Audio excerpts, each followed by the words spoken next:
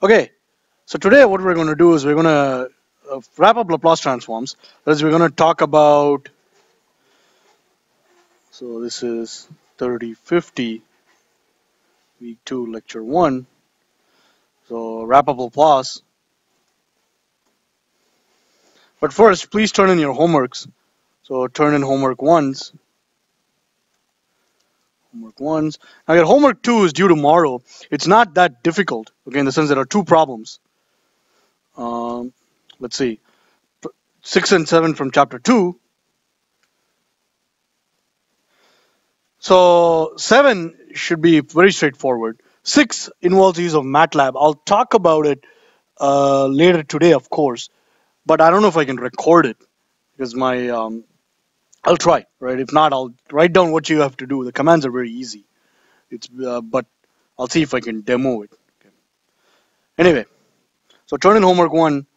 Second, today what we're going to do is we're going to talk about the Dirac delta function. Okay. Second, we're going to talk about inverse Laplace transforms. But this is with partial fraction expansion. Again, we're not going to use the definition of the inverse Laplace transform because it involves a 2D complex contour integration. Dirac delta, and it's not necessary to do that for our course. Yeah, question? So the question is, on the exam, will you be allowed to have a Laplace transform table? It's not necessary because I'll give you one. I'll give you the necessary stuff. But that's a good question which Chris asked. You should know the Laplace transforms of standard functions. For example, the Laplace transform of the unit step is 1 over s. That you should know, right? The sine and the cosine also you should know, but I'll give that if that comes around. Let's see, Dirac delta function, inverse Laplace transforms, and finally the concept of a transfer function. Okay, so let's get started with the Dirac delta function. So the Dirac delta function is also called as an impulse function, is a mathematical abstraction. Okay.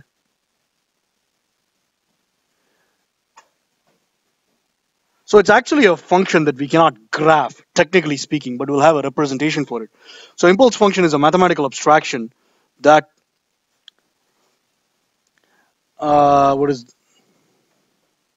that models a physical, so I'll put in physical impulse in quotes because as we will draw, so here's how you draw the delta function. Okay. So delta of t, this has ideally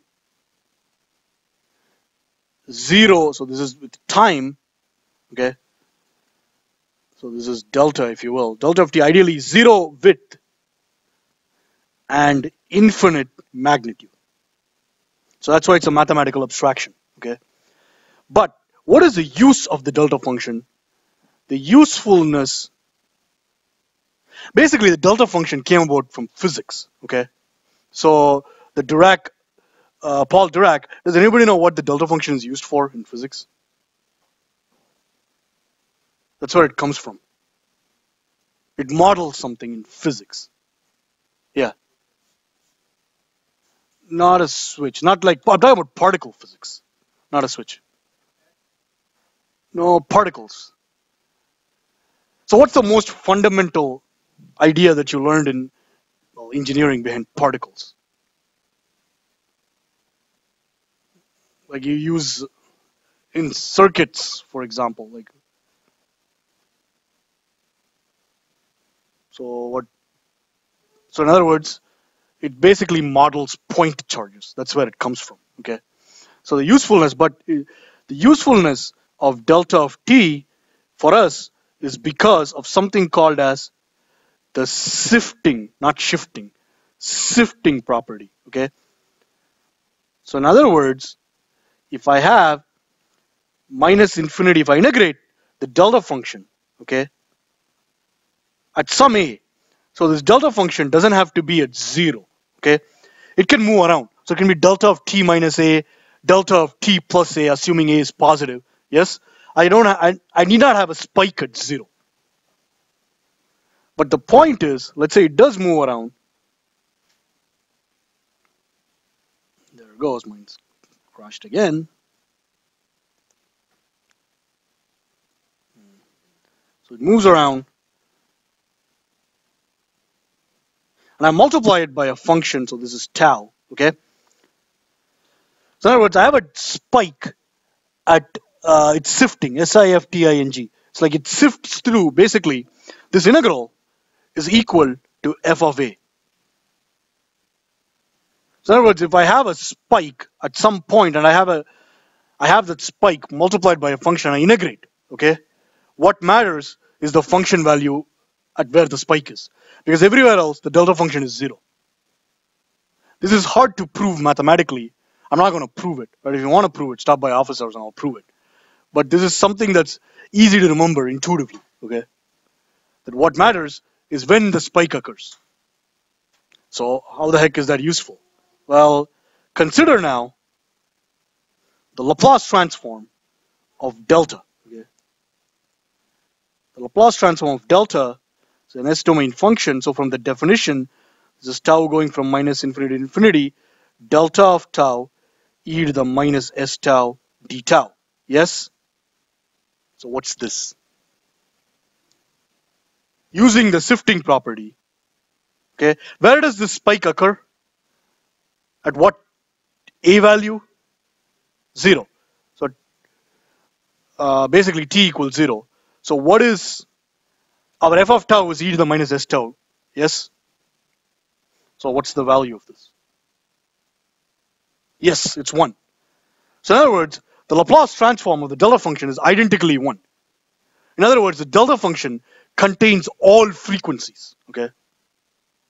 It's a very, very useful theoretical tool, but there is another thing. There are other, not only one item, but there are other items that pop out of this, okay? For example, also note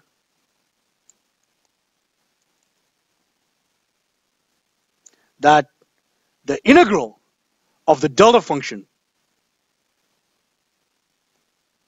whoops, so this is tau going from 0 minus to infinity, is basically the unit step function, okay? So in other words, so here is delta of t. If I integrate, I basically get a step at 0, okay, because this is discontinuous. So in other words, discontinuities are nicely modeled by delta functions. That's what Scott was alluding to earlier. But this is not why the delta function came about. Right? It came about in particle physics to model point charges, and Dirac was a physicist or is a physicist. Okay. So anyway, so if you differentiate the unit step function, you get the delta function. Okay. So we'll see some other properties of delta function, but for now, the most important property that you need to remember is the Laplace transform of the Dirac delta function is 1. It contains all frequencies. Okay, never forget this. And it comes about because of the sifting property. All right. Now let's look at something less esoteric, which is the inverse Laplace transform.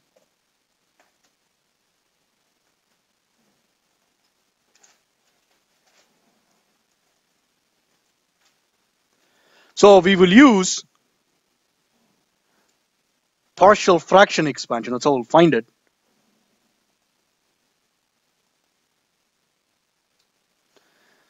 And tables 2.1 and 2.2, okay? So actually, going back to Chris's question about Laplace transforms, on the exam, right, I was just thinking about this. What I'll ask you, so exam 1 is in week 4. Basically, what I'll ask you is, here's a system. Set up the S-domain equations that describe this system. So you really won't be taking any Laplace transforms per se. There might be one question on it, okay? And it'll basically involve the properties of Laplace transforms. Like, do you really understand that basically this, right? That the Laplace transform of the Dirac delta function is 1. So I won't really directly ask you to use the definition. So you have to think. Anyway, getting back. So we'll use partial fraction expansion tables 2.1, 2.2. So let's look at an example. This is skill assessment 2.2 on page 44. Let me see if I can cut and paste like I did last time. No. So this is on page 44.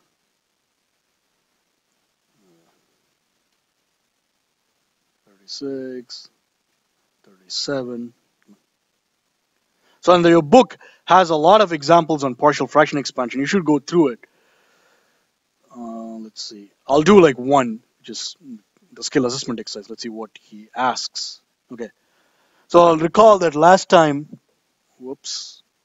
Yeah, go back up. Come on, go up.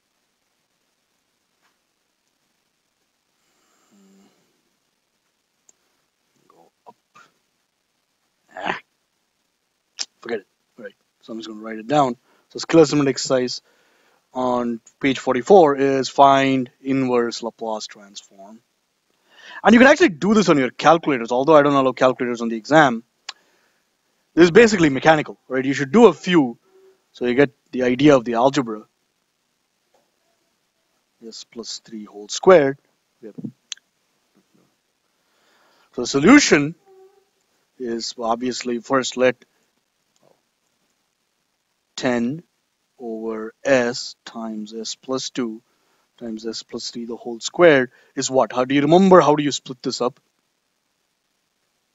So it's obviously a over s, okay? Then what?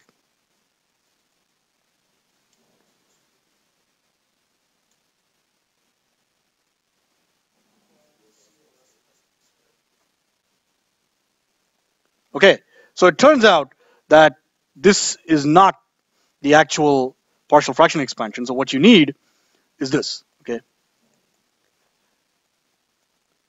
Suppose, yeah, question? Okay, suppose you wrote a over s plus b over s plus 2 plus c over s plus 3 squared, and you try to get a, b, c, okay? It won't come out. Or let's say you add an extra term, then this, for example, this b could be 0, okay? So basically it's just expanding this as partial fractions. It's nothing magical. Okay? So let's just find out what a, b, c, and d are. So cross multiply. And let's see. B times s plus 3 squared plus c times s plus 2 times s plus 3 plus d times s plus 2.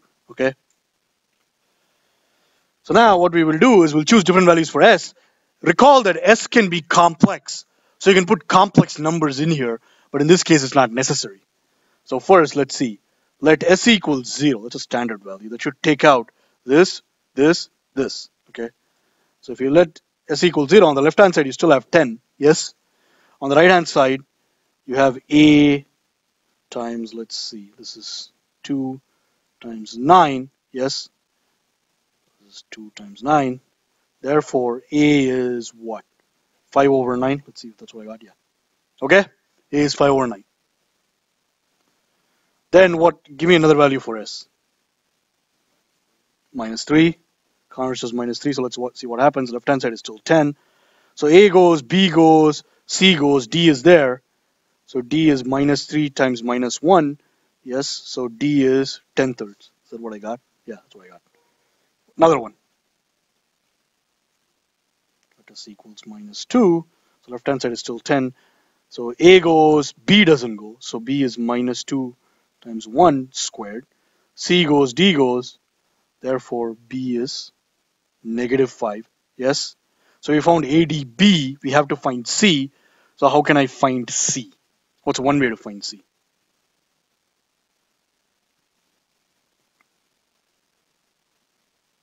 So you could compare coefficients, or you can try putting in complex numbers, but this is just easier, of s cubed, okay, on both sides.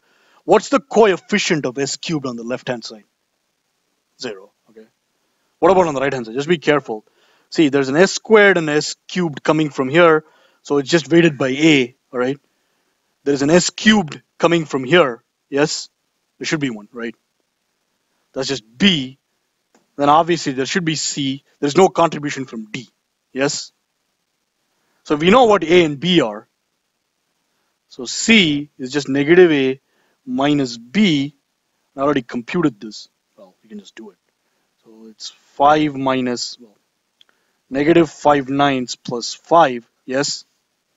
This implies C is going to be 40/9. Okay? Question? C is 40/9. Okay? Therefore, well, this is the partial fraction expansion. Therefore, f of s is basically A over s, which is 5/9 over s, plus b is what? Negative 5 over s plus 2. Okay. Plus c is 40/9. I think I put c as s plus 3. Yes. Plus d is what? 10/3 s plus 3 whole squared. This implies now the inverse Laplace transform, simply using the table, is going to be 5/9. This is going to be u of t, okay, turns out, minus 5 e to the minus 2t u of t, okay, plus 40/9 e to the minus 3t u of t, yes, plus 10/3 t e to the minus 3t u of t. So in other words, your time domain function, f of t, is going to be 5/9 minus 5 e to the minus 2t plus 40/9 e to the minus 3t plus 10/3 t e to the minus 3t u of t. And the u of t, the unit step function, is very important because your Laplace transform is a one-sided Laplace transform. It's not a two-sided Laplace transform. That's what the u of t is there for. Let me check if that's what I got. Yeah, that's what I get. Okay? So a common mistake which students make is they, like here, the Laplace transform of a constant, a DC, is actually, well, I don't want to say DC, a constant voltage, let's say 5 volts, okay? You have a circuit, you apply 5 volts into it, that's represented as 5 u of t, okay? So it's actually 5 over s. Is that clear? There's no delta function here. That's my point. When you have a constant, it's actually a constant times u of t. It's something that is obvious, but something a lot of students struggle with. All right. Speaking about constants, let's look at the next part, which is the concept of a transfer function. Okay, FCN again is an abbreviation for function. So, a transfer function tells us how the input, very important, so I'll put this in red, in the S domain, okay? You don't talk about transfer functions in the time domain. If I see you trying to find transfer functions in the time domain, I'm telling you right now, I'll give you a 0 on the problem, right? Because it doesn't make any sense. You can't find transfer functions in the time domain. It's not defined, right? And there's a reason why. You will see why, right? In S domain, whoops, is related or transferred, I'll just use related, is related to the output, and this is also in the S domain,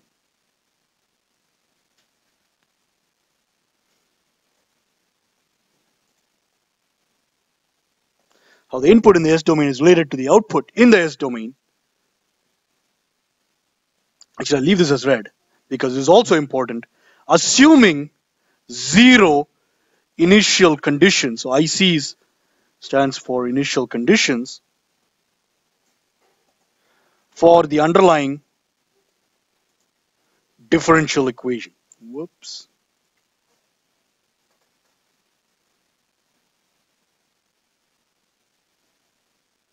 Okay? So in other words, let's say I have a system, and then I have an input x of t, this is h of t. It's the response, the impulse response, but we're not concerned about that. Y of t. The first thing you do is you take the Laplace transform of this, x of s. You take the Laplace transform of this, y of s. Then h of s is defined as y of s over x of s. Okay? It's not y of t over h of t. Or sorry, y of t over x of t. Whatever. There's no time domain. It's an S domain definition. So basically,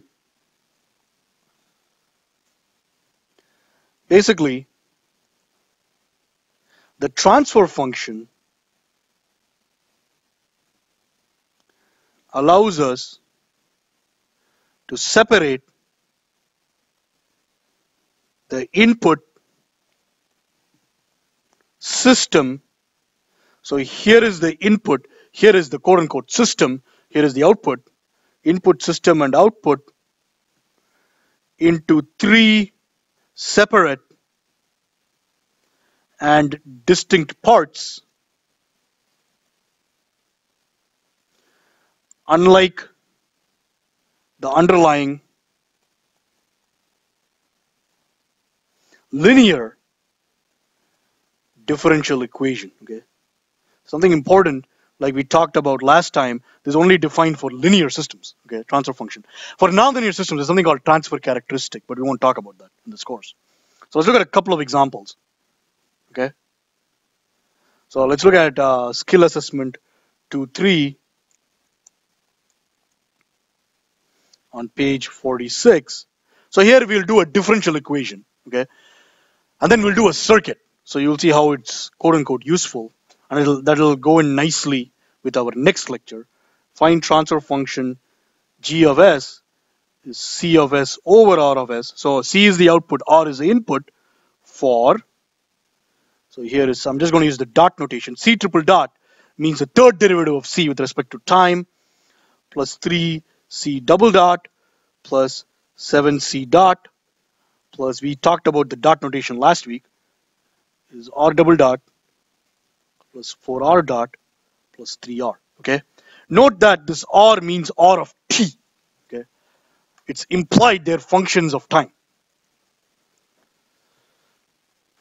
So the solution is, let's say we define the Laplace transform of c of t as c of s, and the Laplace transform of our r, which is our input, as r of s. Okay, now the question is, so what is the Laplace transform of c dot? So in other words, this is the Laplace transform of dc dt, and this turns out that this is actually the Laplace transform of dc dt is equal to, it turns out that this is s c of s minus little c at 0 minus. That is, this is the value of the function right before the dynamics starts. Okay, this is time domain, this is constant. Okay, and you evaluate it from c of t, but it's a constant, so it makes sense to combine this, to combine a constant with the s domain. You can't add or subtract a time domain function to the s domain. They're not in the same domain. Is that clear? It's like trying to say this. Remember you had circle? It's like trying to say x squared plus y squared equals 1 plus, let's say you want to find the intersection of a circle with a straight line. You can't do this, okay? Because these are in different domains. So this is a big no-no. So it's very similar to this, the equivalent of trying to add a time domain function to the s domain, but here you're not doing that. Okay, this is a constant. Is that clear?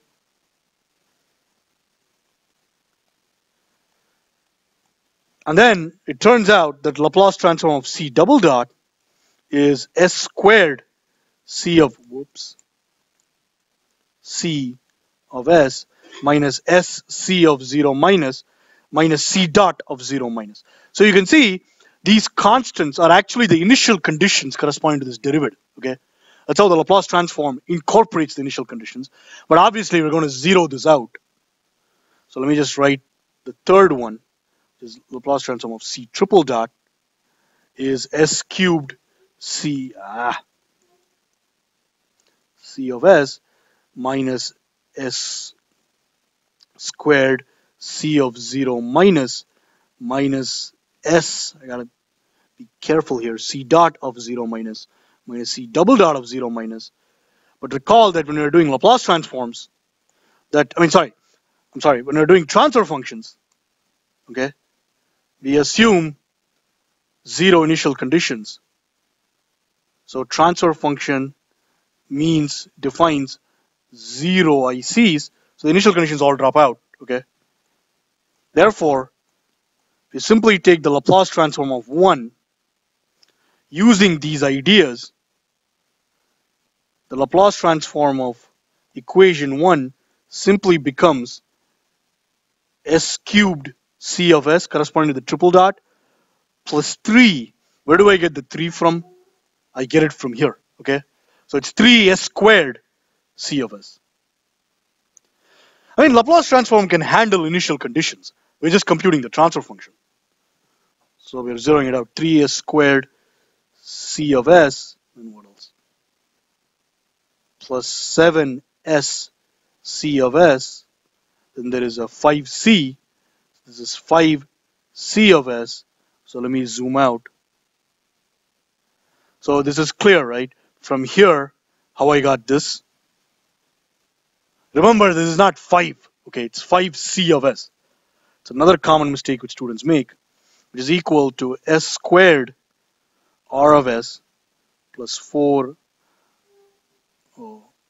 S R of S plus 3 R of S. Okay. In other words, this is the beauty of the Laplace transform. What we now have for a transfer function H of S, which is C of S over R of S, output over input, is S cubed, C over R is going to be S squared plus 4S plus 3 divided by S cubed plus 3S squared plus 7S plus 5. Okay, let's see, this is what I get. Yep. Okay. So any questions on this? That's the transfer function for this differential equation. It's very straightforward. But there are some observations which I would like to make from here. Okay, so is this clear? So some observations. Okay. Note that, so observation 1 is note that the degree of, so let's do this. Let's call this, I'm not going to call this C over R. I'm just going to call it N of S, numerator, over D of S, denominator, polynomial in S. Okay. So now the degree of D of S, what's the degree of the denominator? 3 is greater than degree of the numerator, okay, which is 2. This implies that system has an extra integrator. I'll put this in quotes because it's not mathematically accurate, but the idea is, so the idea is, let's say I have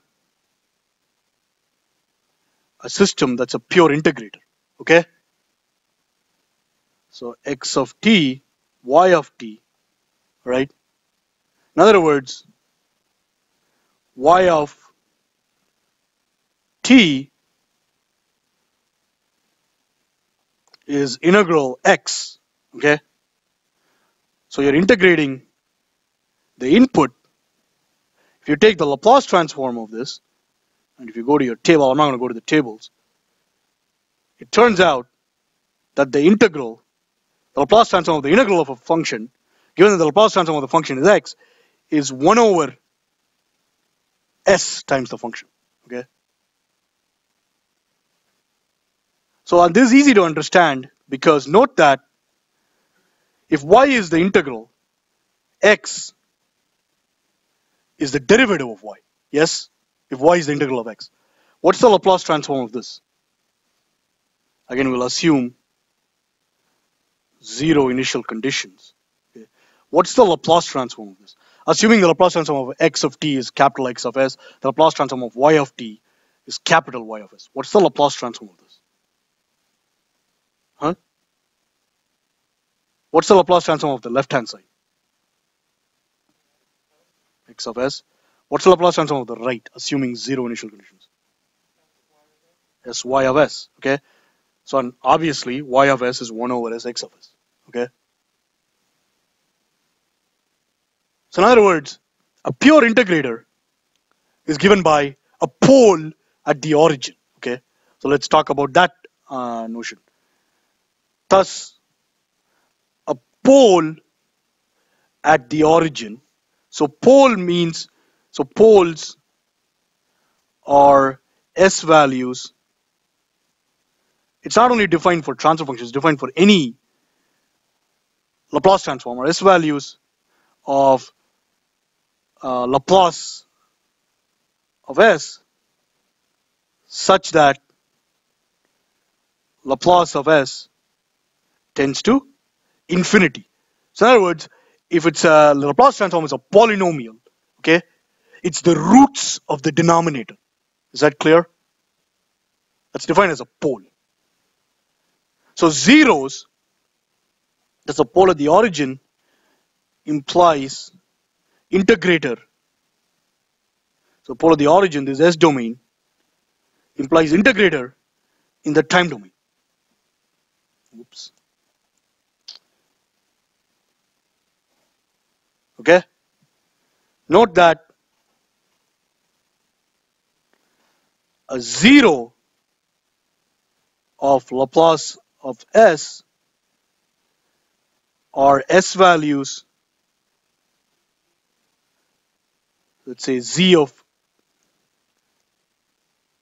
S values such that, well, you don't have to make it, such that Laplace of S at the zero, S equals Z, let's say, tends to what? Zero, okay? So in other words, the zeros of a polynomial transfer function, zeros of a rational transfer function, what am I saying? So polynomial divide, numerator polynomial divided by denominator polynomial are the roots of the numerator. That's the zero, okay?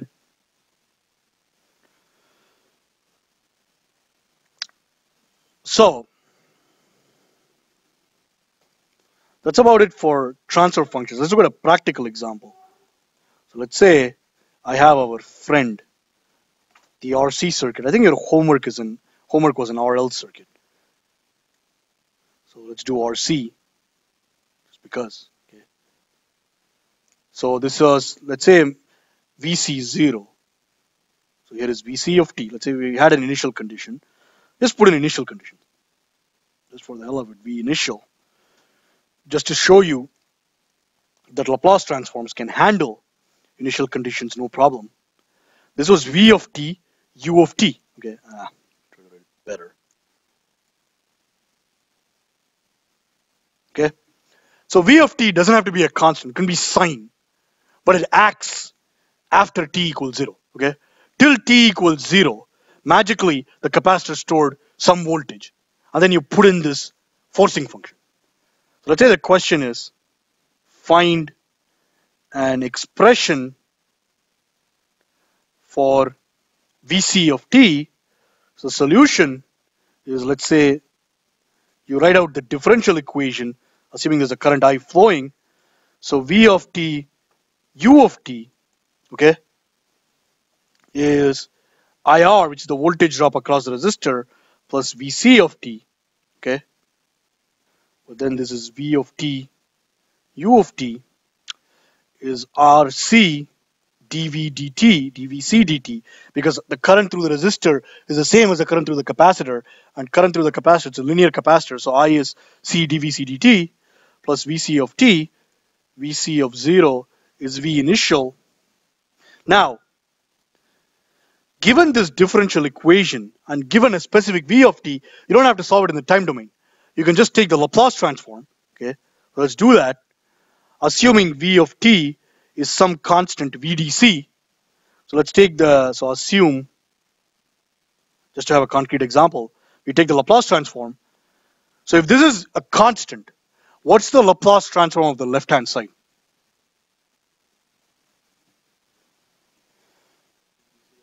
Yeah, it's just vdc over s. Now now we're not going to assume zero initial condition. We're just going to leave it. Okay. So what's the Laplace transform of the right-hand side?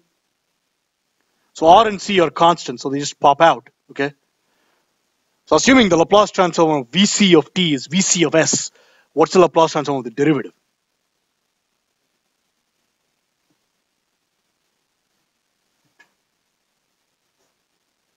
So what do you do?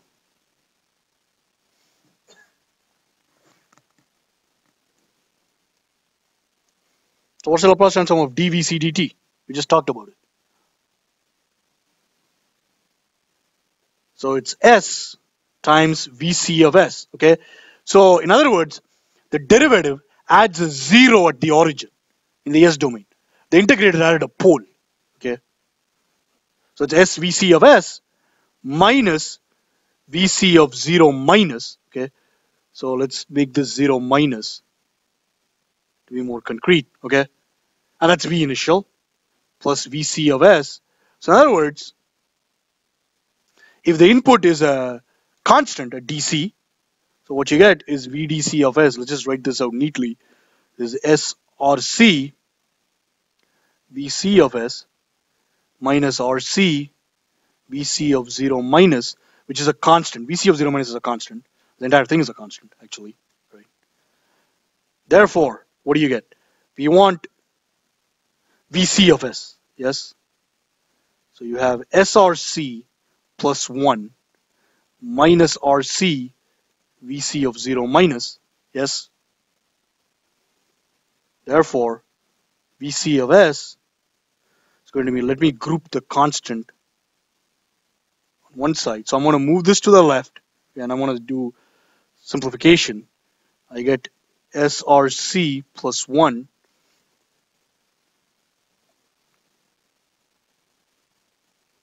okay. Is the algebra clear? So let's keep going. Let's simplify this a little bit more. Okay. So Vc of 0 minus, I'm going to factor out an rc that will cancel with this rc. You'll see why I write it like this.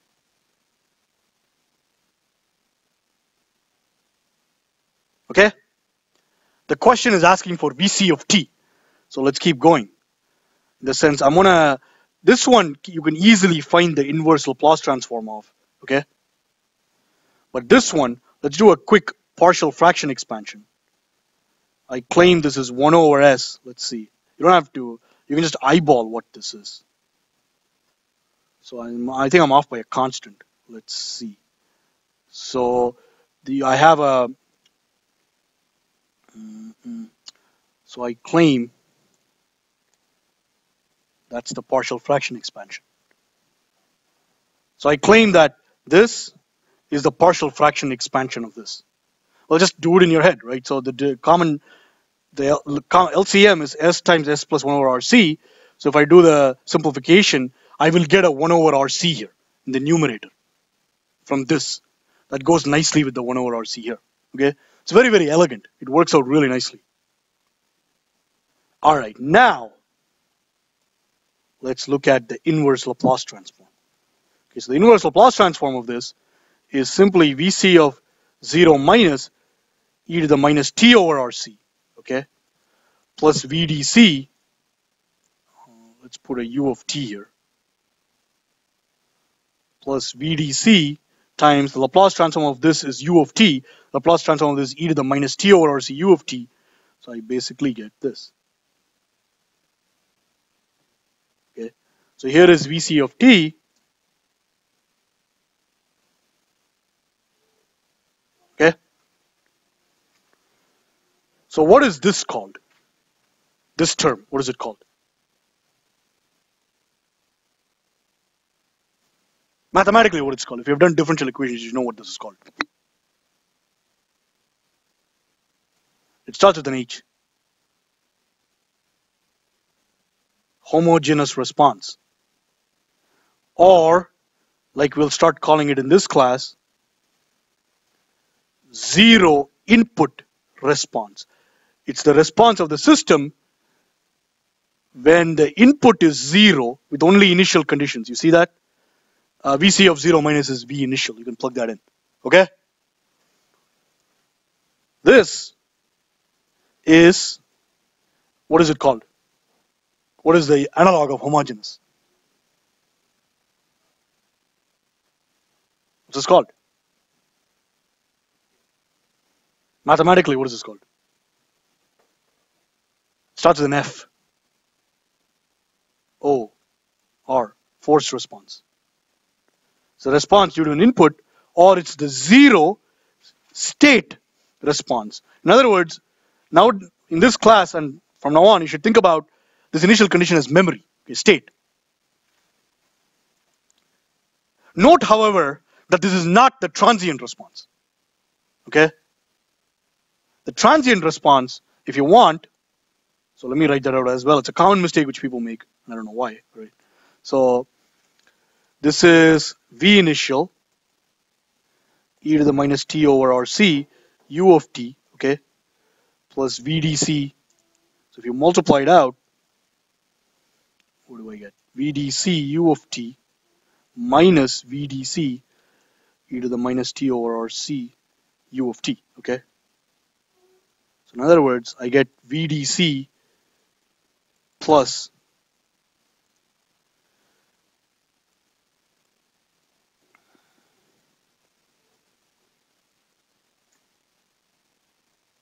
the whole thing multiplied by u of t, yes? Remember this, V final plus V initial minus V final. That's what this is, okay? So this is the transient response.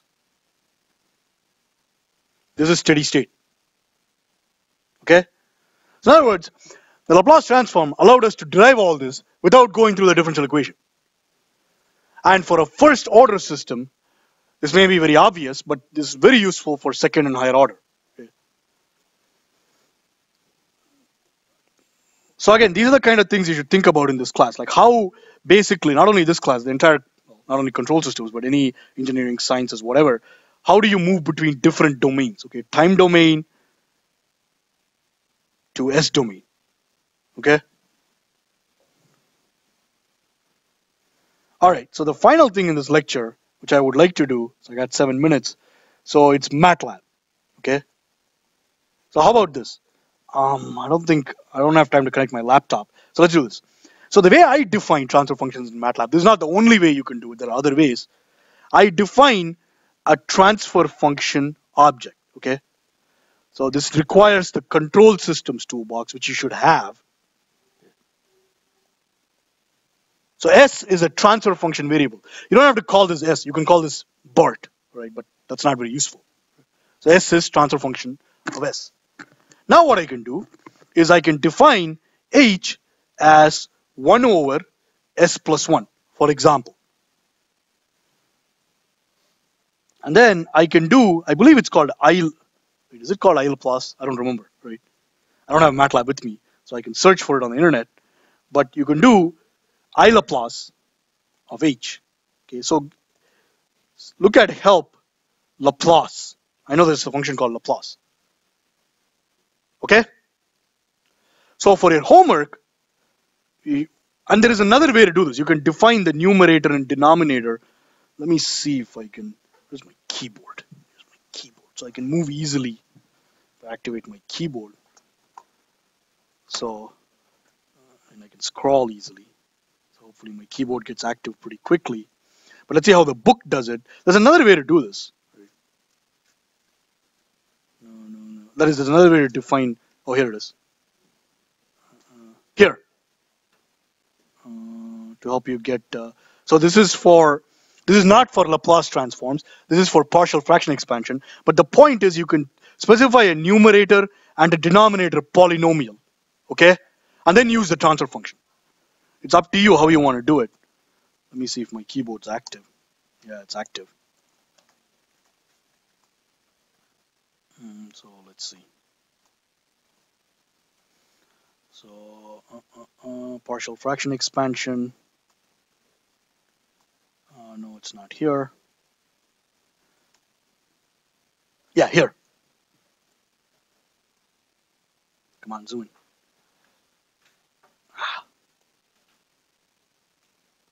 You can do it this way, okay? So you can transfer function of the numerator polynomial, which is 3. The denominator polynomial is going to be s cubed plus 2s squared plus 5s. You see that? So you can do it like that. It's up to you. What do you want to do? Okay? So that's about it for today's lecture. So next time what we will do is we'll start electric network transfer functions. We already saw a preview of it. So I'm going to go through this pretty quickly because I'm assuming you're going to be familiar with this, okay, from 2070. I want to spend more time on translational mechanical functions, transfer functions, and rotational mechanical functions. So that will be your exam 1, okay, all this stuff.